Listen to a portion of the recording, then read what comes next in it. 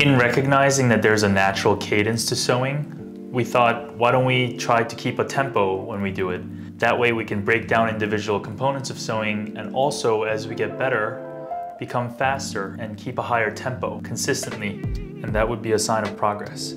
So one thing that we came up with is a metronome challenge. The way that we keep track of tempo in our minds is you start out at the top when we would typically be handed a needle.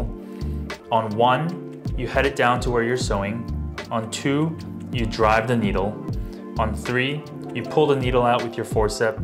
On 4, you reload it and then bring it back up, which is a time point at which your assistant would be holding the suture to follow you, and it offers a natural pause.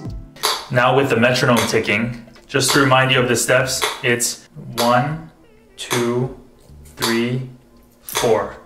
1, 2, 3, 4. When you're practicing this at home, you can either purchase a physical metronome like we did, or you can just download an app on your phone that tells you what tempo you're sewing at. So I also want to emphasize the importance of consistency.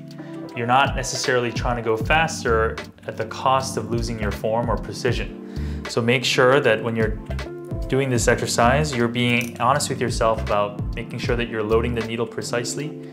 And when you're practicing this, instead of just going fast, try to go for consistency and do 5 perfect throws at a specific tempo. And that would be an actual indication of how well you're able to use a needle driver.